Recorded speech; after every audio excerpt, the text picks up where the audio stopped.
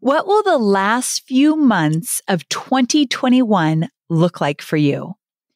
Will the last few months be full of space to dream and plan how your business will grow and earn revenue and create margin in your life? Or will it be more of the same, hustling to keep up, saying sorry to the people you love for the 1000th time, and swearing you'll get it all under control next year somehow? My friend, I want to remind you that you are always in control of how you feel in your business. And this is especially true as we move into 2022. And the way you can confidently take the reins back by the new year is adding simple, automated, and proven systems into your business that will allow you to spend more time doing what lights you up and what makes an impact in your business, and less time on what doesn't. So in honor of a new and different year, amen, hallelujah, I'd love to invite you to my free masterclass, How I Overcame Busy Business Overwhelm and Transitioned My Team to a 4-day work week. In this free masterclass, I'll be sharing the very systems that have run my business in the background for years and have allowed me to fully step into the visionary role in my business. So save your seat at amyporterfield.com/systems, and I'll see you there. That's amyporterfield.com/systems. What do learning how to drive, church parking lots, messages from above, and tech all have in common? Well, you might be surprised. In today's episode, I'm revealing a handful of tech woes that I've experienced over the years, how to overcome frustrations with learning and utilizing tech within your business, and a story about the time a priest kicked me out of a church parking lot. By the end of today's episode, you'll walk away equipped with all the tools you need to feel confident with tech, and probably a few laughs at the stories I'm going to share with you along the way. Be sure to stick around until the end, because that's when I'm revealing one of the most important things that has helped me with my confidence around using tech in my business. It's a juicy one, so grab your favorite beverage, and if you're old school like me, a pen and a notebook to take notes, and let's tackle tech overwhelm once and for all. I'm Amy Porterfield, and this is Online Marketing Made Easy.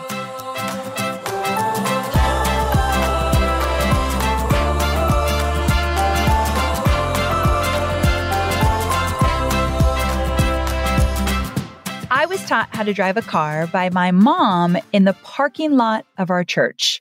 Well, actually, my mom tried, but gave up on me because she got so frustrated that I kept saying the F-bomb because of my own frustration, for the record. So instead, she got my sister's boyfriend to teach me. Fast forward many, many, many years, and that boyfriend is now my brother-in-law. So I love him dearly. Shout out to Rob for staying in it with me, helping me drive. So I got to be honest, I was a terrible driver from the get-go. In fact, I was such a bad driver that the priest came out and asked us to leave the church parking lot because I was making too much noise slamming on the brakes, even though we were in an empty parking lot. Now, to my defense, I learned on a stick shift, so that is a little bit more difficult, right? But still, I was kicked out of an empty church parking lot by my priest. But here's why I'm telling you this. Yeah, a little bit embarrassing, but I could have just given up. I could have said, the priest kicked us out. It's a sign from above that I shouldn't be driving. But I didn't. I kept at it. And today I'm a so-so driver. If you ask Kobe, he'd say I drive a little too fast, but that's a story for another day. But mastering tech as an entrepreneur to use within your business is kind of this way too. When you're first learning it, you may drop a few F-bombs, get overwhelmed by frustration, throw your hands up in the air and say, I'm not meant to be an entrepreneur. This is too confusing. But that's not going to serve you or your audience or anyone else, my friend. So today, we're going to tackle technology together and say goodbye to tech overwhelm for good. But real quick, When I say tech, I mean the platforms that you'll use in your business to help you systematize and automate the things that you do, like email service providers, so you can legally and easily collect email addresses, automate your newsletters, and set up landing pages, or platforms you use to go live on video, whether that be your weekly Facebook page or a webinar or a live event. The list goes on, and there are never-ending options for using tech within your business. And because of that, the truth is, tech isn't going anywhere. So no matter how hard you try to hide from it, you kind of need it. But here's the good news. Tech is here to make our lives and our businesses simpler, more streamlined, and grant us the ability to automate things, i.e., giving us more time and lifestyle freedom in our business, not to mention allows us to impact more people. So, in today's episode, I'm going to walk you through tech tips to implement into your business to make you more comfortable with it. And while you may not become besties with the tech platforms you use in your business, I mean, I'm not necessarily either, you'll at least become acquaintances. In between these tech tips, I'm revealing what are now entertaining tech flop stories that I've experienced through the years. And trust me, at the time, they were not very funny at all. And all of this is going to lead to an essential tip that I'll share at the very end that you cannot go on without knowing. It's a must know. So stick around and you'll be feeling so confident when it comes to any tech challenge you might experience in your business. Also, I've got a free resource that goes along with this episode. It's all about how my team and I plan out and prepare for any tech hiccups. In the resource, you'll get steps on how to identify what you need to create a backup plan for, an example of a checklist we use to make sure we're ready for any tech issues that may show up, and how to plan out a debrief so you're ready to tackle anything that comes up your next time around. So head to the show notes to get that free resource, amyporterfield.com/403. But real quick, can I ask you a favor? If you've been loving this podcast and finding value in the content, I would love it if you'd share it with your entrepreneurial friends who would benefit from it as well. That's the main way that you can support Online Marketing Made Easy, is by sharing it so that we can grow and make an impact. So if you could do that, I'd be forever grateful. All right, let's dive into today's episode and get you feeling confident when it comes to setting up and utilizing tech platforms. First up, tech tip number 1. You have to spend a little time researching what platforms you want to use. But let's not make this complicated, and don't you dare use researching different platforms as a way to procrastinate just choosing one. Deal? Okay, so here's a little behind the scenes tip. Take it or leave it, but it's really helped me, so hopefully you'll take it. Especially it helped me in my early years when I was choosing all the tech platforms I'd be using. If I need to make a decision on what kind of tech to use, such as my email service provider or something like that, I go to someone I trust and I ask them. Then, given their suggestions, I do a little research to see if that platform will work for me. And then, are you ready for it? I make a freaking decision. I don't look at 10 different options. No, I narrow it down to just 3. Give myself 72 hours to choose. I'm not kidding about this stuff. You got to give yourself a deadline. And then I make my decision. So that's what I want you to do. Ask a successful or established friend, or look to your mentors, people you trust. Select 3 max to research based off what you find, and then give yourself a deadline and make the decision. And when you're doing the research, ask yourself if this platform will work for you. Because even if it works for someone else, doesn't mean it's the perfect fit for your business. Also consider this. Will it work for you now and in the near future as you continue to grow your business? Because you will continue to grow your business. So will this software grow with you, at least in the next 1 or 2 years? Also, take into consideration the price. Does that work for your budget? Take into consideration the features. Do they offer and have what you need and want? And take into consideration the user interface and experience. Is it easy to use and user-friendly? Answering these questions will make honing in and choosing one so much easier. But again, you choose 3 You do your research on those 3. You make a decision within 72 hours. Boom, don't look back. Moving forward. All right. Tech flop story time. So there I was promoting B-School, which is Marie Forleo's digital course. And as I'm on the webinar, which Marie was about to join so that we could share some value with my audience, I had been on for a while and it was like 30 minutes in, and that's when Marie was popping on. And we were so excited. We were ready. We had over 1,000 people on the webinar. So that made me nervous just because, right? And I got to the moment where literally I said, and everyone could still hear me. Everything was fine with the webinar, 30 minutes in. And I got to the point that I said, okay, Marie, are you there? And nothing. I saw that she was on the webinar. I could see that she was there, but no one, including me, could hear her. In that exact minute, they heard me say, okay, Marie, are you there?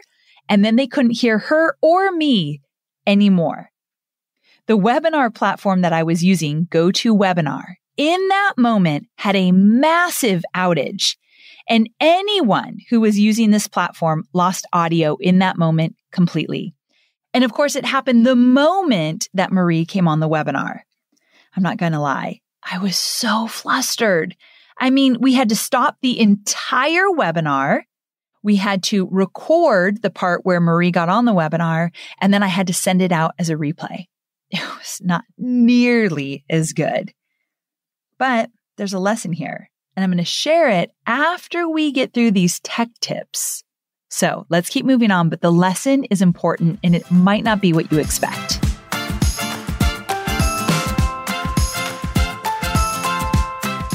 All right, tech tip number 2 is to find the tech that you're going to use and stay there.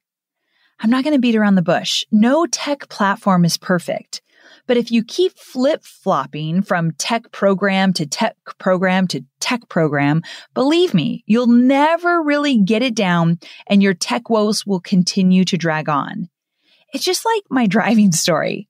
I'm a good driver now. I mean, Hobie, again, might think differently. Don't ever ask him.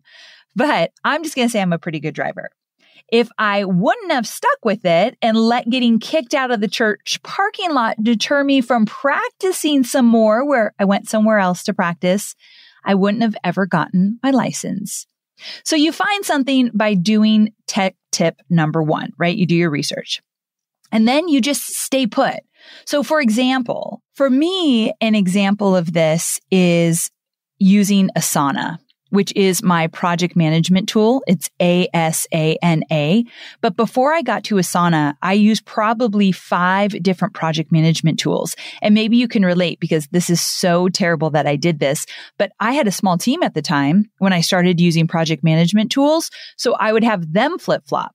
So the whole team, at that point, maybe I had 5 full-time employees. The whole team would get on one, like Basecamp, and we would use it for a while. And then I'd say, oh, we're switching to Trello, which is another one. And then we'd all go over to Trello. And my team was like, let's not use anything then, because we kept flip-flopping and never got good at anything. So I eventually ended up in Asana, and my team will tell you that I was terrible at using the technology in the beginning. I wasn't using it consistently like I should have been. But then finally I got on board, and thank goodness we didn't jump ship. We've been with Asana for years and years and years. So I have been known to flip-flop in my past, and it was painful. But more importantly, not only was it painful for me, but my team members, my contractors. So we don't want to do that. And the good thing is when you stick with one software, none of them are perfect, it does get easier every single time you use it. And that's the beauty of this. So commit the time, devoted time to learning the program, like really learn it, and schedule time in your planner to use it and to show up and figure out what you need to figure out and just watch it become easier. Another thing I suggest you do here is to utilize any videos or support tools that the program offers. These days, I know I sound like I'm so old when I say like back in the day, the tech videos weren't that good, like the tech how-to videos, but these days the videos are really good. I think customer support in the software world has skyrocketed from when I first started. So you'd be amazed at how good the support tools are, the forums, even the blogs, the videos, the live calls they offer. They're really solid across the board. So take advantage of that. So here's another tech flop story. And if you've been around, you may have heard this one before. But when I was working for Tony Robbins, we were doing a webinar, like the very first webinar that he ever did. And it was a paid webinar, and we had all these people signed up, over 800. I think it was 805 to be exact. That's how involved I was on this very first webinar that Tony ever did. Now, he had never done a webinar. I had never done a webinar. And so what happened was the night before we actually did this paid webinar, I think everyone paid like $100 to get on it. Tony was at his house in Palm Springs where he lived at the time. I was in the San Diego office. It was like 10 o'clock at night and we were practicing. We were just doing a quick test run or whatever you call it. So we were doing this tech test run. Everything went well. His slides were showing. You could hear his voice. He got comfortable with the technology and so did I. And then I clicked a button to end the test run. And Tony said, Amy, why did I just get an email that says this webinar has been canceled? And I'm like, no, it must mean the tech test was canceled. And he's like, I don't know what it means, but just so you know, I just got that email. And so I said, I'll look into it. So he gets off the phone and I look into it and I had deleted the entire webinar that was happening the next morning very early. And all 805 registrants who paid money to be there instantly got an email that said, this webinar has been canceled. I was mortified. I have told this story probably 20 times. And every time I tell it, I feel like I am back there. I am sweating already. The thought of it is like mortifying. Tony was very frustrated, of course, right? He should be with me. It was a really bad moment. I cried. I tend to cry when I get nervous. Don't judge. And I didn't cry in front of him. I cried when I hung up the phone. And then I called GoToWebinar and they got on a phone call with me and they stayed up all night with me to try to figure out how to get that webinar back up and running. Like I never went home that night. And to their credit, they did. And we basically sent out an email that said, just joking. This webinar is happening. We'll see you there. And thank goodness we had a great show up rate. So it was like a non-issue the next day. I'm pretty sure I lost a year off my life. Just saying. So the lesson here is take it slow when you're setting up and QCing anything techie for an event you're hosting. So this obviously podcast episode is how to get more confident with tech.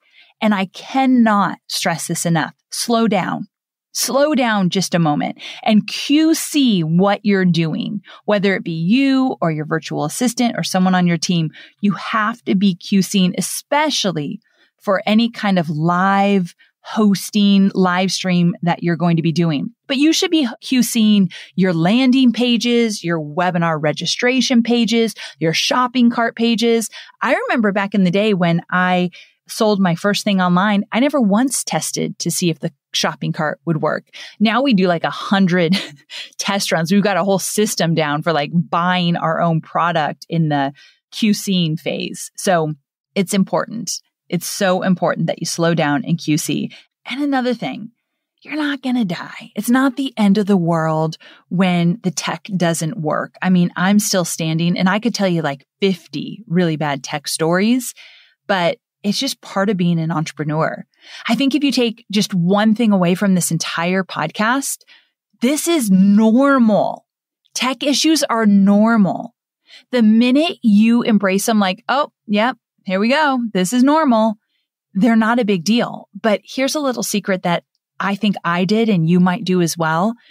When things wouldn't work out, like when GoToWebinar went out and no one could hear me or Marie, I instantly thought people are going to think I'm an idiot.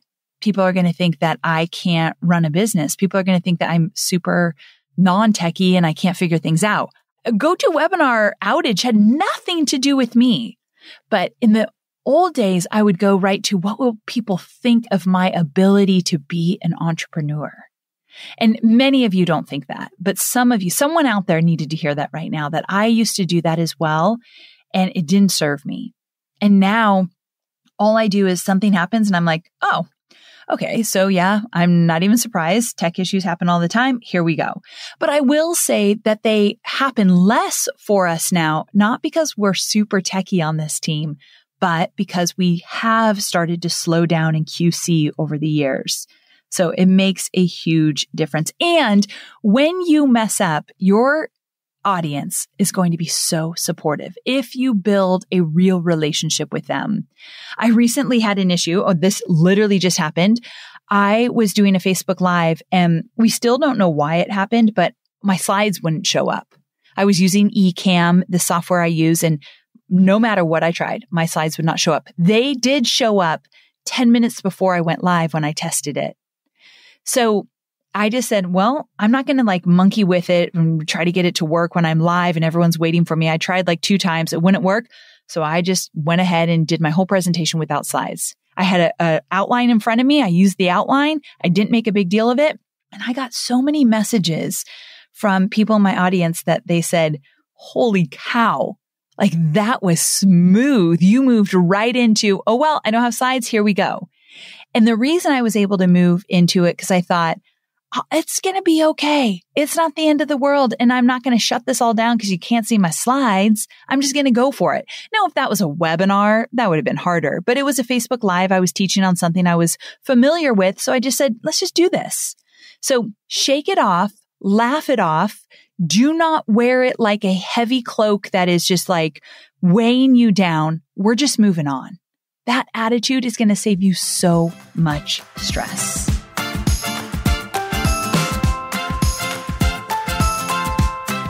Okay, moving on to tech tip number 3, don't be super fancy. Here's what I mean.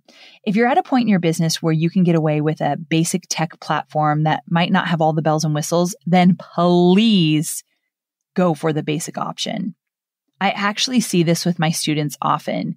They hear about a big fancy platform that they see everyone else using, and they won't even use half of the features if they got it, but they sign up for it because they think that's what they should be using in order to be successful. And that's not the case. I always tell people, like my students who want to know, like, what do you use for your CRM?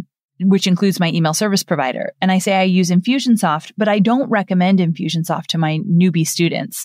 I actually like ConvertKit better. So anybody who's listening right now that hasn't signed up for an email service provider, by all means, check out ConvertKit. Go to amyporterfield.com/ConvertKit. So amyporterfield.com/ConvertKit. It will take you to a page that gives you all the details you need to get started. You can even get started for free. But anyway, I don't think newbie students need to start with the software that I use today. Another thing I see my students fall into is purchasing a program and then not getting comfortable with it or not taking the time to implement it. And then they get charged month after month because they think they're going to use it, but they never actually do. My content manager, we call her Jilly, she actually tells the story of this exact experience before she came onto my team. She was a blogger before she started working with us, and she had purchased a platform because she saw someone farther ahead of her in that entrepreneurial space using it. And so she thought she needed it. She had to have it. But in truth, she probably didn't and actually ended up not using it. But that didn't stop her from paying for it every single month, like for a very long time. Don't worry, no judgment, because we've all been there. I have so been there. This is very common, but you can fix it. If that's you, you can fix it. Also, if you're trying to be super fancy with anything online, ask yourself, does this really matter? At Tony Robbins, we used to have this plaque on the wall, and it said, does the customer care? Because we might care immensely about something. Like, let me give you an example. You might care immensely about how, let's say, an opt-in page, a landing page looks. So you feel like you need the fanciest of software to create the most beautiful opt-in page. Does the customer care that it allows that many fonts and that many colors and images placed in 10 different places? No, they want to know how good your content is. They want solutions to their problems. They're not really that focused on all the aesthetics that likely most of us are. Does the customer care? And If you aren't sure, ask, okay, well, what does the customer really care about? Typically, it's not going to be your software. You don't need to be fancy with any technology. I really don't think it's necessary at all. The simpler you make it, the faster you'll get it done and you'll start making things happen. So keep this in mind when you're selecting a platform, that do you really need all these bells and whistles? Likely not.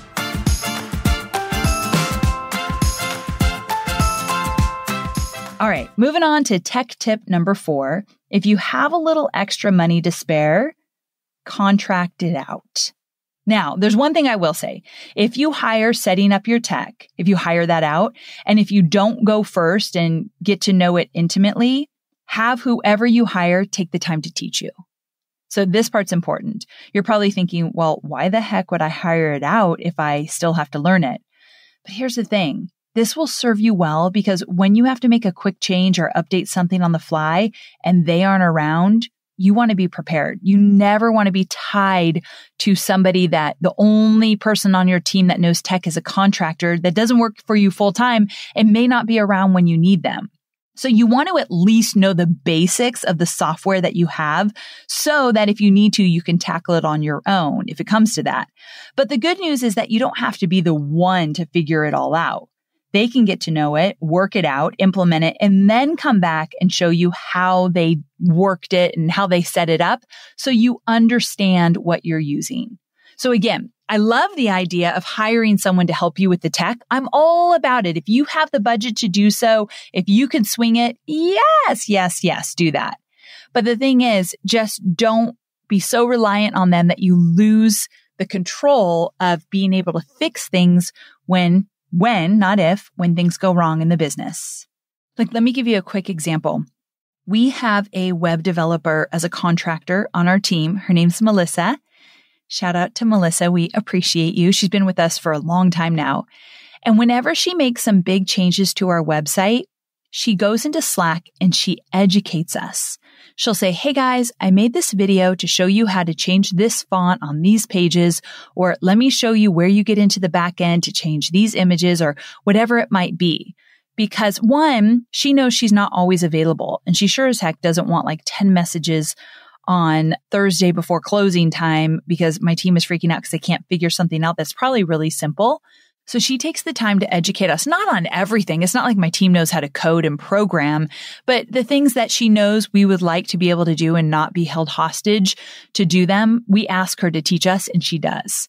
So something to think about. You might have to ask your contractor to fill you in, but if they're a great contractor, they will.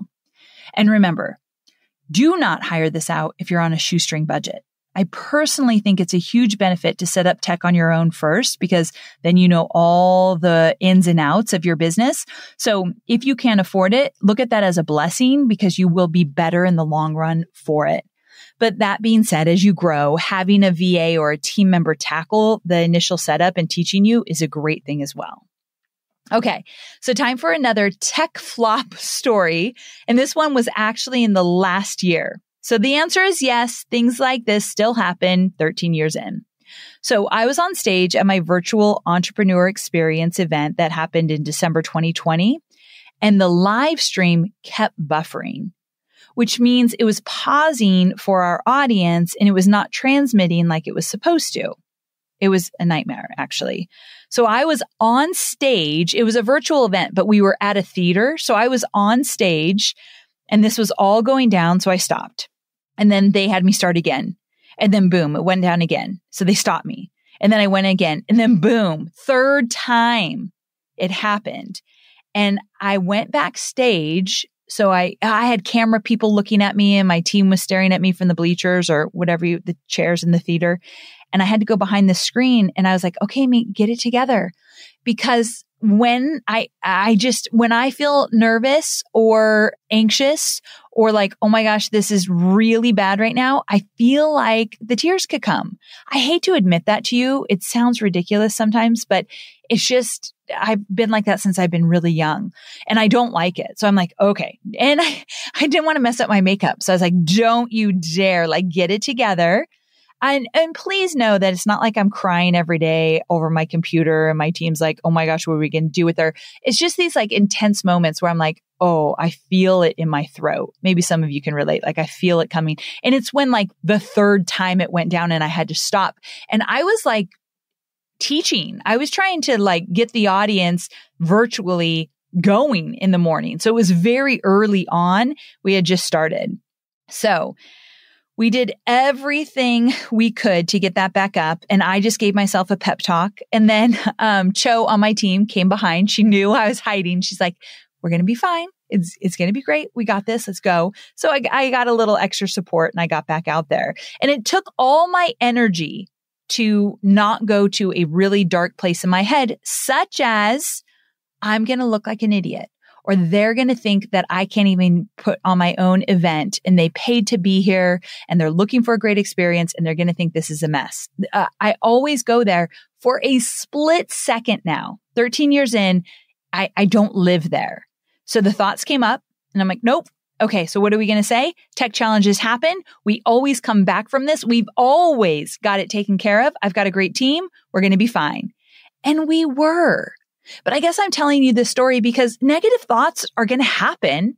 At 13 years in, it's not like I don't have those thoughts. I just don't live there. I don't stay there. I let the thought happen and then I choose a different thought that's going to serve me. I actually recently learned from one of my students. Her name is Joy Foster. She was on the podcast. I learned from her that there's actually a name for these thoughts.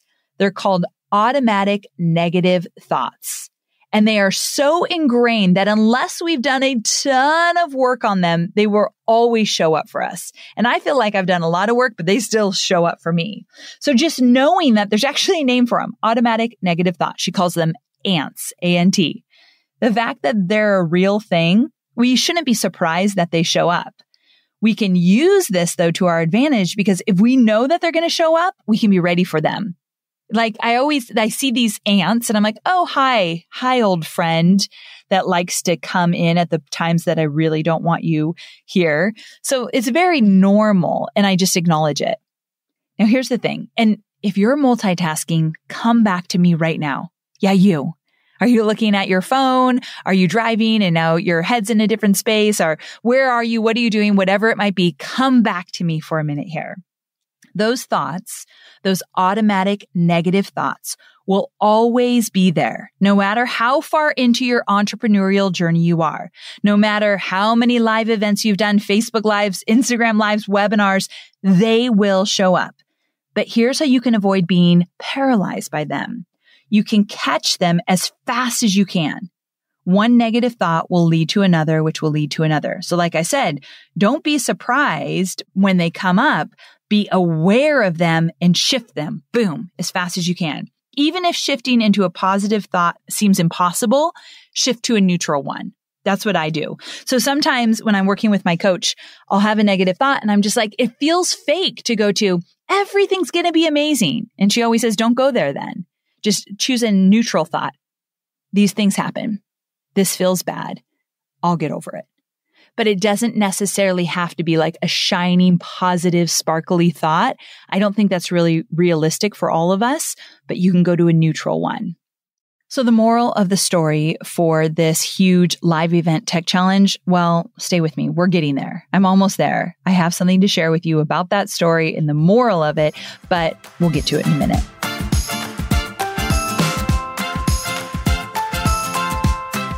But first, tech tip number 5. And after hearing the story above, you may not be surprised by this one. Shift your mindset. To be honest, I actually think that this is the most important tech tip that we're talking about today. Listen, it's okay if you say that you're not super techie. I think that's fine. But what I used to say is, I'm really bad with tech. I used to say that all the time. Or I'd say, tech really freaks me out and I'm always messing up with tech. I used to say things like that all the time. And then I realized that doesn't serve me. And I know it doesn't serve you either. So I might not be super techie, but I will always figure it out. That is what I say now. So watch what you're saying to yourself. It's a mistake I've made for a very long time, and I want you to totally avoid it. So tech is one of those things that you have to build self-confidence around. It's not going away, my friend. You've got to have it in your business. Whether you hire someone to do it or not, it will always be around you if you are an entrepreneur doing business online. So I'm going to challenge you to just dive in and use the tech tips that we've talked about today and just go for it. The worst thing that can happen is that you have a flop, as you've heard me have many in this episode. And here I am, you and I still chatting, right? Here I am. I'm still standing. But every year I do feel more and more confident with the tech because I give myself permission to just try new things. And here's the thing, 13 years in, and the fact that I have a budget that I can put toward it, I want to try new things. I want to go big. I want to get fancy with some of the technology now that I've been doing it for a long time. If I'm always saying I am terrible at tech, I'll never experiment. So I have been experimenting with a lot of different tech lately, and I'm so proud of myself that I have. And I found some that I really love that have served me well. So when it comes to mastering tech, mindset is the most important part of the equation. Okay, so you've been so darn patient. And now I have one piece of advice that I promised you at the very beginning that will give you a boost of self-confidence and make sure you never have a moment like I did last December at Entrepreneur Experience where I was like fighting back the tears. Remember how I was standing backstage and didn't want to mess up my makeup? Yeah. Well, there was something I didn't have set in place that could have easily helped myself and my entire team from feeling the anxiety around our buffering issue. The fact that like we were live streaming and it kept buffering. There's something we didn't do that I promise you will never happen again in my business. I can't believe I'm almost 13 years in and this is new for us. If you're even 1 year, 2 year, 3 year in, it can be new for you right now. Start it now. Are you ready for it? Have a plan B and be sure as heck that you know what to do if all goes wrong. Have a plan B. We didn't have a plan B for a live event with tons of people signed up for it. What? I'm embarrassed to tell you that, but it's true. It seems so obvious now, but having a backup plan, it takes a little bit of time and work. But imagine if I had a backup plan for that entrepreneur experience, I would have been able to shift to it right away. My team would have known what to do, right? Having a backup plan would have saved me years of stress. Whenever you're setting up and preparing for something big in your business, like a webinar or a live event, or even just your Facebook lives, if they make you nervous, we even have a backup plan for our Facebook lives now. If I go on Facebook and the feed goes down, we have a Zoom link ready to go that we just jump on Zoom and then push it into Facebook. Every time we actually have the Zoom event set up so that we actually go into Zoom. There it is. Boom, go live. Like that's the thing that we do every week now. And it just eliminates the stress. So set up a plan B and be hyper clear on what that looks like. Prep it, practice it, make sure everyone who might need to know about it is totally on the up and up, like they're very clear, and then just trust that it will work. If you have 2 plans in place, one of them is bound to work. And I just gotta say, and if both of them don't work, well, it was meant to be. Like you were supposed to, that was happening for you, not against you. But typically one of those is going to work. And I want you to enjoy this. I want you to relax. And I want you just to know that everything that's happening to you in your business is happening for you, even the tech challenges. So if you embrace them, if you learn from them, if you laugh them off, I know, easier said than done. If you've got your plan B, you're a stronger entrepreneur, both in your systems and in your mindset. And that is saying a lot.